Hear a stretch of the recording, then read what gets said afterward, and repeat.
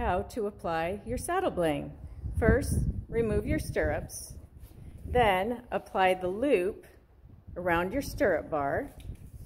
Take the loop around front and under your flaps. Bring it all the way around to the back. Make sure you stretch it because it's got to go all the way around the front.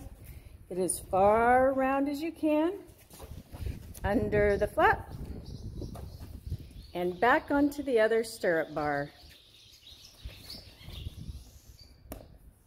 Like so. Go to the back, adjust it where it seems to fit the best, and voila, you have your saddle bling. And don't forget to reapply your stirrups before riding. Happy riding!